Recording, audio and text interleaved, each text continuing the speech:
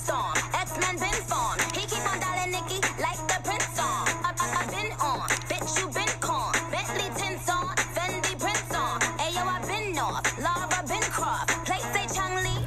Hey guys, welcome back to my channel. If it's your first time dropping by, you're most definitely welcome. If it's not your first time dropping by, thank you so much for tuning in again. What you will need for this tutorial is a mannequin head, not my man-made mannequin. It's really dirty and somebody ate his nose. And you will need some glue. You also need a wig cap, which is, yeah, you can get any type. I like this specific type just because I work better with it, so that's why I keep using it in all my videos. And you also need a scissors, a pair of scissors, whatever size, whatever you're comfortable with is okay. I also got a needle, some needles, and a thread. I got these from Hobby Lobby. They're quite expensive, so I suggest you go get them from a beauty supply store. Also, this is the hair that I got from AliExpress, from a company that I always get my hair from. I'll link the link in the description box so that you guys can check it out. I already bleached my closure. If you haven't seen the video on that, you should go and see it. I'll link it down below in the description box so that you can see it. The hair also came with this pair of eyelashes, which are really cute, so I think that's a good thing. Yeah. So as you can see right now, I am just positioning my closure, ready for me to sew it down. I don't glue my closure down just because I don't feel it should be glued down, so I'd rather sew it down and glue the bundles. Know what I'm saying? Yeah. So just do this and lay the closure as flat as I can and just sew it down.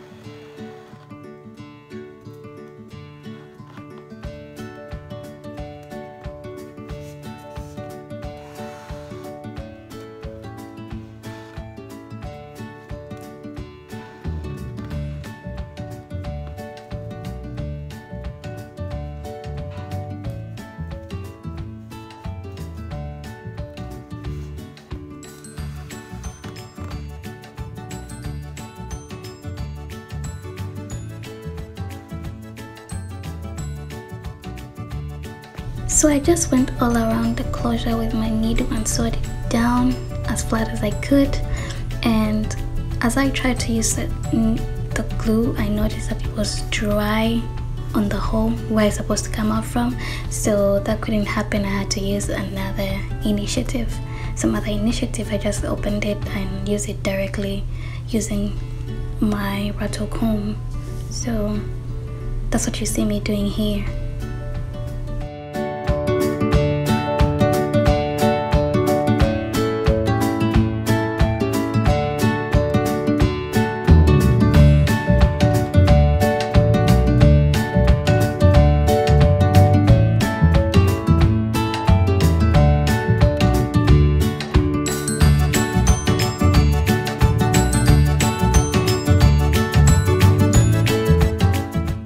Also, you will see me gluing this hair from ear to ear just because I feel it works better that way. I have done this method with all my wigs and all my wigs come out perfect.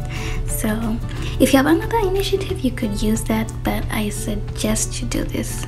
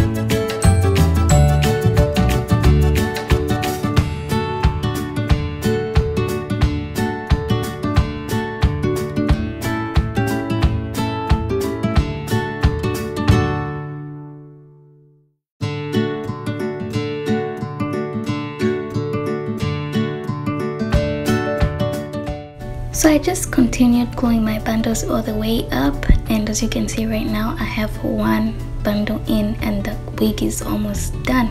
Isn't that just impressive?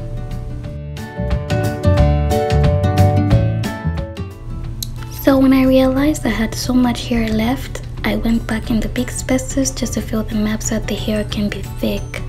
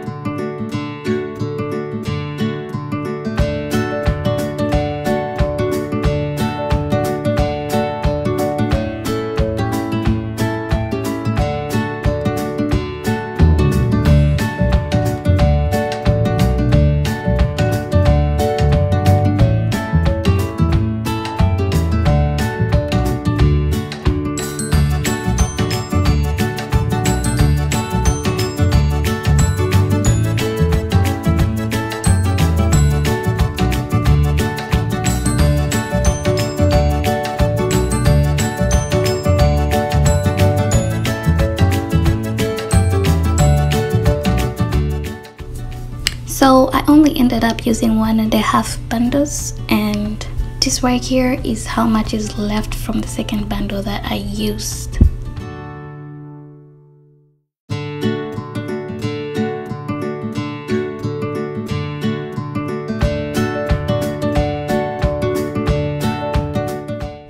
So right now I'll just cut this part of the cap that's right underneath the closure, just so that the closure could lay flat when I put it on my head.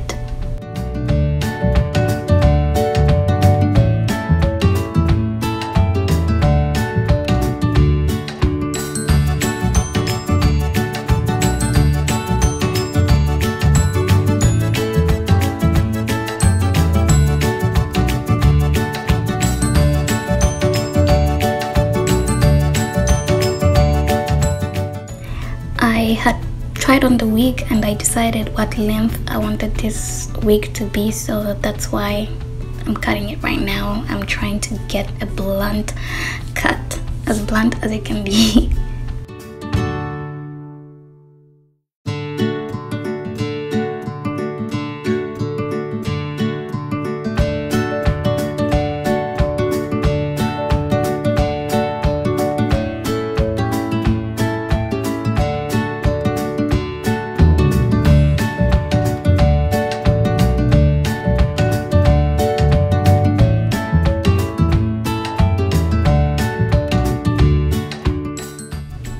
So I'll just play with the wig until I am satisfied with how it looks and what length it gets to. And by the way, this wig, the bundles were originally 10 inches, the closure too, so everything was basically 10 inches.